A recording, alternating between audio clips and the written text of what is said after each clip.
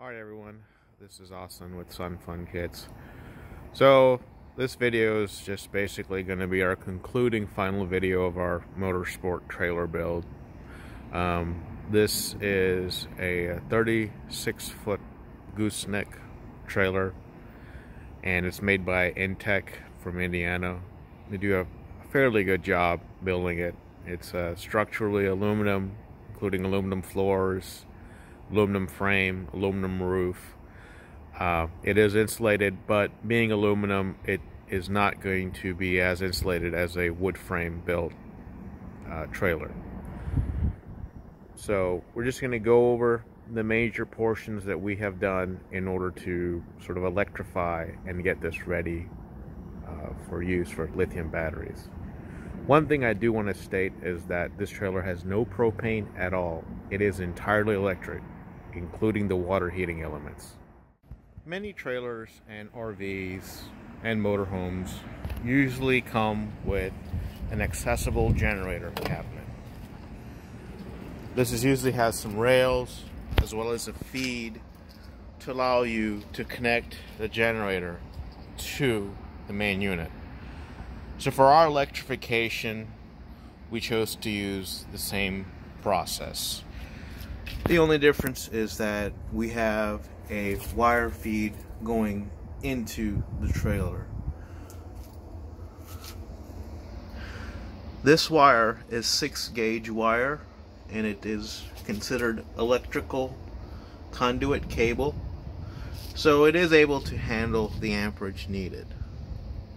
Another thing we also did was add a supplementary access, which is a 30 amp circuit. This is what feeds our inverter directly. So the trailer has two ways of receiving power: 30 amp circuit or its native 50 amp. I'll show that in a second. Normally, this is the 50 amp circuit that comes with most trailers, and this remains intact. It functions correctly. The way it works is that if you are connected directly to the 50 amp, you bypass the inverter setup completely. But if you don't have 50 amp service available, then you can connect to the 30 amp, and that will provide AC input and go through the inverter. So this is sort of the inside of our motorsport trailer, and beneath it is where our generator cabinet is. It's actually situated here.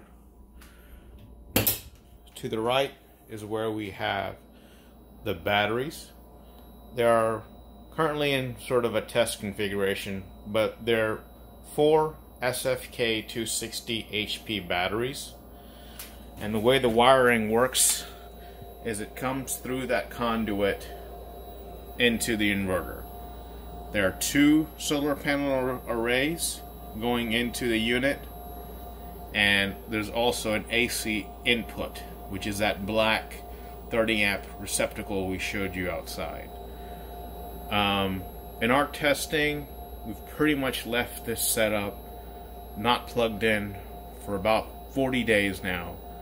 And on average, our batteries, even with the air conditioning cycling for about 6 hours a day, is producing, keeping the batteries about 60 to 70%.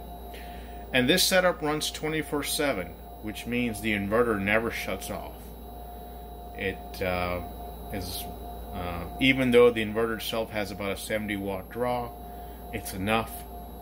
It generates enough solar power to keep the batteries charged up and provide power during the day. This is the roof of our trailer, and it is pretty much decked out with solar panels. As you can see, every available spot that we could put a panel, we did. Some of the wiring still needs to be covered with plastic corrugated tube covering, which we'll finish up later. But the available power is with 12 panels. The large black panels are LG Mono X panels. which produce about 280 watts. These smaller panels are panels we're currently testing. It's going to be our own house brand, and they're each rated for about 200 watts. And the smaller panel that you see besides the front air conditioning unit is about 100 watts each. So all combined, we're looking at right under 3,000 watts of available power. Alright guys, so I guess we're going to give you the final overview of the top. We added a little more, and actually pretty much took over every nook and cranny that we could find and put solar on here. So there's 12 total panels, 8 LG panels that are about 280 watts. You have 2 200 watt panels. These are panels that we will eventually sell. We're just testing them right now. And you have 2 100 watt panels up in front. So all to combine, we're about 2,850 watts, and they're a little dirty, as you can see. We've got some pollen action going on, which is not very good for me because I have really bad allergies. However, if I have to say, probably about 8 to 10 kilowatts a day can be produced. Right now it's March, so the sun isn't exactly 100% above. Alright guys, let's see what's going on. We're in the middle of the day, and let's see what we have generating. One of the panels is generating about 697 watts, or one of the arrays.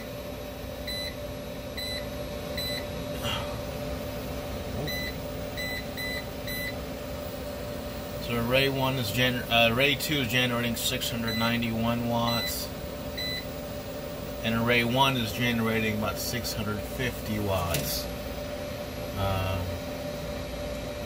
So, well, about 1,300 watts.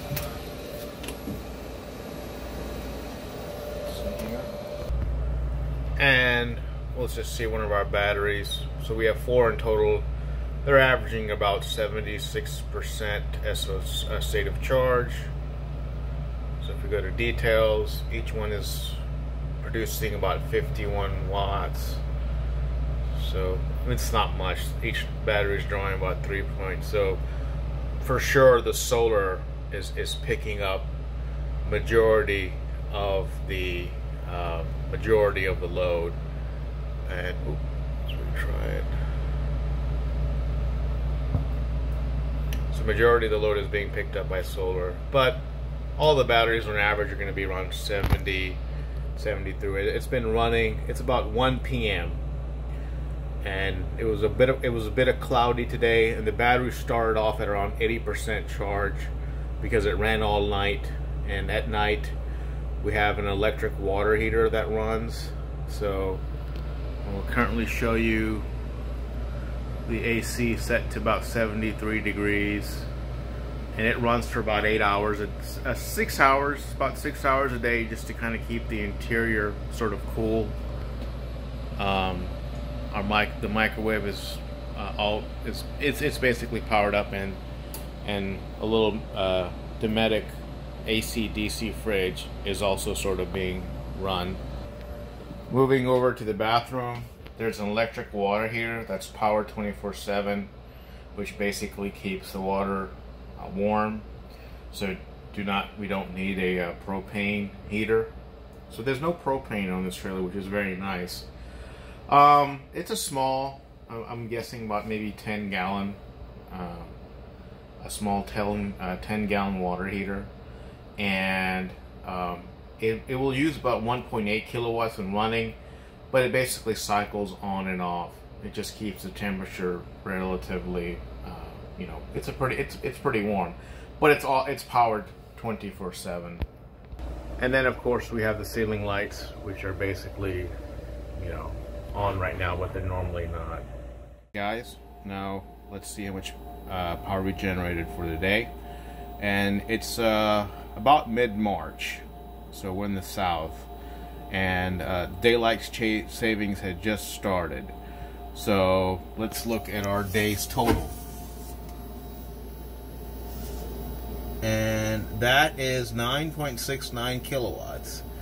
So with approximately 2800 watt solar panel array, which is not actually optimized because it's flat on the trailer, which means it's really only producing full power when the sun is overhead, and since it's not quite summer, it's not exactly fully overhead.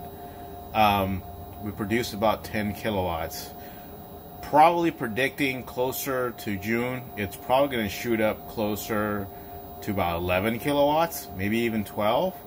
That's pretty impressive. That's almost 80% of our battery bank, which is just 4 of the SFK 260 batteries.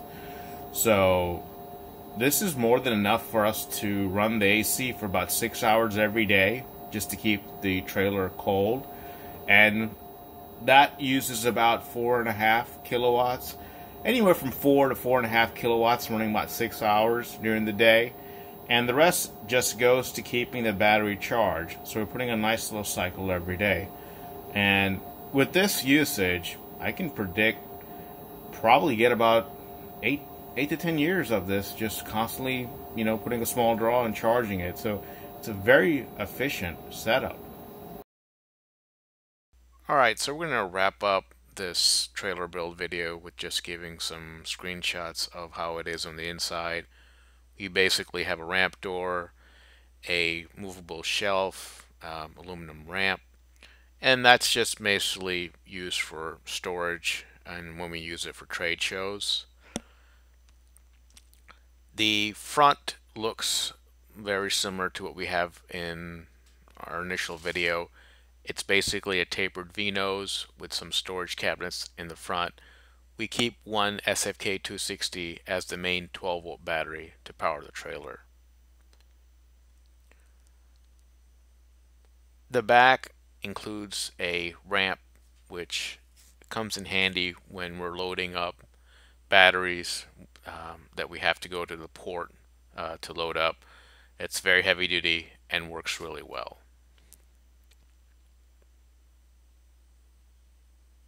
And the side is what we had shown in the beginning. That's normally where the generator is kept. It allows us to use it for auxiliary storage and provides us an access to the main terminal panel should we need to do any maintenance or repairs or check the wiring.